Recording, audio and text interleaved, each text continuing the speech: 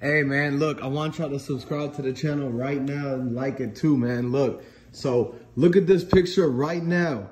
Look how Big Moochie Grape and Blac Youngsta is literally related.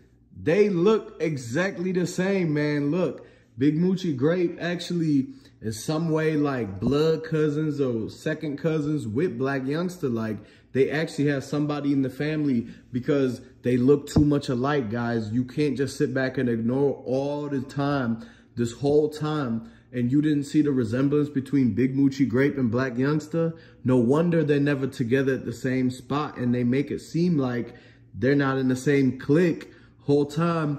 If you look at what Big Moochie Grape just posted on his Instagram this morning, he says he's doing his own tour.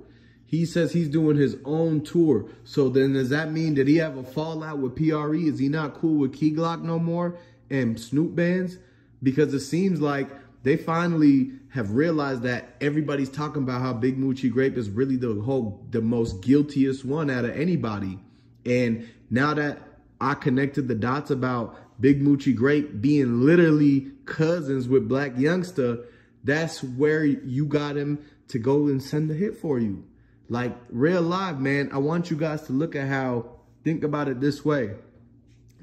When Blac Youngsta and Yo Gotti had that beef and, you know, the hit came from above and stuff, they really used Big Moochie Grape. Like, Blac Youngsta told Big Moochie Grape, hey, look, Dolph and Matt, he's still coming to Memphis. I want you to go and sign with him and da-da-da, like try to impress him. And we're going to have all these folks talking up your music and try to push it to like Dolph's ear.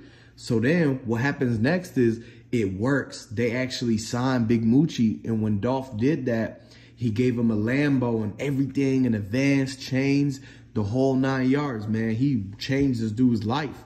But guess what, though? He was really working both sides, man. He was basically set tripping, like working with CMG whole time, working with PRE, and then trying to do his own clique. But Big Moochie Grape, he knew he was trying to finesse Dolph. Like, he's like, hey, look, he keep giving to the community. He'd give out 100K here to this business, that business. Like, yo, put in a little storage at Makita's for all them pee, everything like that, man.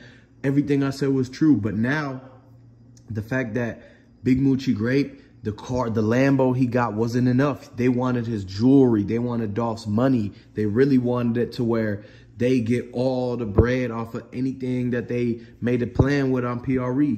So they snaked him. They set him up to snake him by using Big Moochie Grape as a fake look, like as a artist that he could actually, he pinned in, like dropped in, man. He was placed there for a specific reason. They put him as the guy that could get signed next. And the powers that be, made, like, you know, they put the money behind it to like boost him and make him go popping so that Dolph would know about him to eventually sign him, get him comfortable with the team, get him in the click of whole PRE, and then find the inside details to how they're going to be able to snake Dolph in the end, man. And so with all that, it's that whole connection that draws you to how Blac Youngsta, Big Moochie Grape, Moneybagg Yo, and Yo Gotti, they all have this align. Even Paper Route Morrow, it goes really far with Paper Route Wu and everybody that got caught with the jewelry. And now you got to see how Key Glock is going around wearing the Jesus piece, the blue diamonds and everything like that.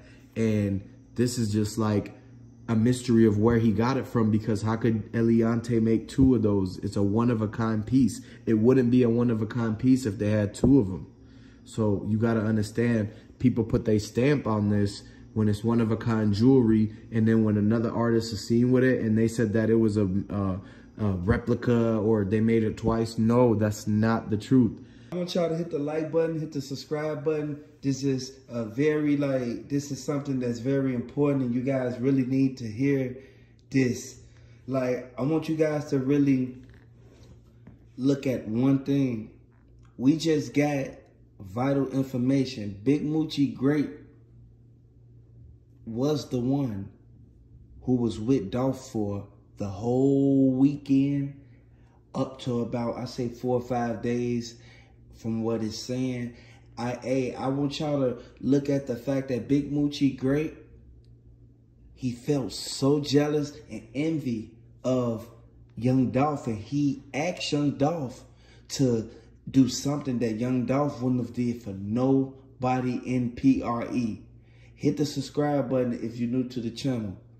Hey, I want to let you guys know that Big Moochie Grape, the reason why he even plotted and really put himself on the forefront to get out there and basically take Young Dolph down, like basically complete the hit, man. Like, you got to look at one thing.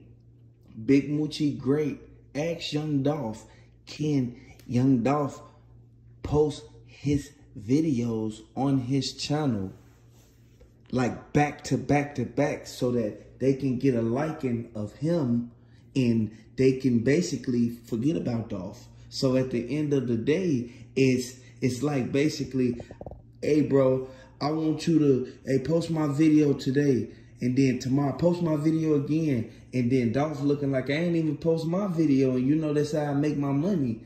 Big Moochie Grape say, man, could you post it again? He posted again. Then next thing you know, Young Dolph caught on to what he was doing, and they over the road together. They study catching flights back to back, in and out. And this is something that, like, the hit was sent down from Yo Gotti to Blac Youngsta to Moneybagg Yo to Big Moochie Grape. So you got to look at the ties between Moneybagg Yo and Big Moochie Grape. This is something that we all know, that if money is involved and you want it, you're gonna do whatever to the best extreme to get it, even if it is crossing your own homie out. And that's sad.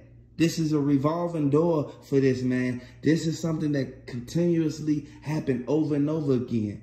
Big Moochie Grape, he really don't got that much bond money put up for if something happened.